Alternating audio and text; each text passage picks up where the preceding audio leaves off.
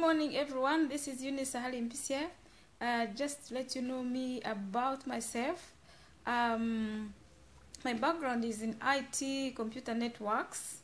But at the moment, I'm in wellness and nutrition, network marketing. And it's now about 13 months ago that I joined.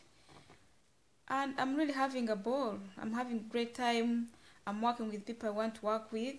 I'm having improvements every day. Really enjoying myself.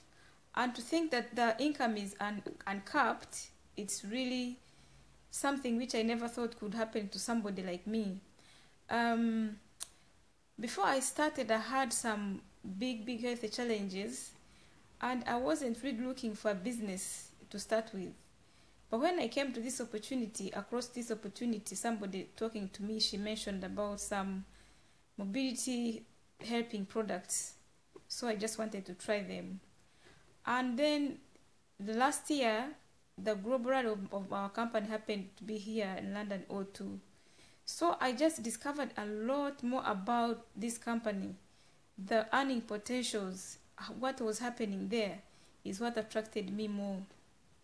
I mean, that's what I had to make a decision to live a good healthy lifestyle and earn as much as I want. So at the moment, I'm having a team. I'm building people and they're building me as well. So it's a win-win situation. It's a two-way traffic. I love it. Another thing which I have found is that to continue to learn is something which I thought that it has to stop sometime as somebody ages. So, but this company is amazing. Thank you very much.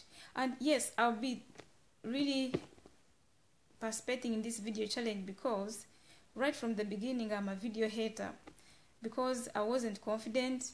I thought about my accent. I was like, oh my God, how can people understand what I'm saying? But this is another thing which I found in network marketing.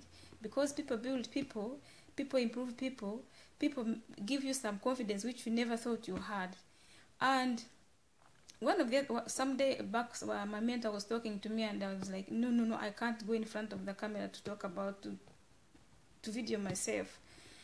Listen, how will people understand my accent?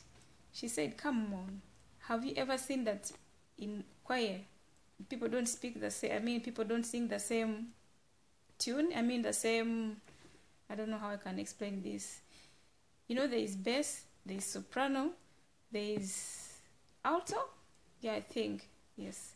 So she said, imagine, what if all people are singing bass? How would it sound like? So yeah, thank you very much. I hope you understand what I'm saying. Bye.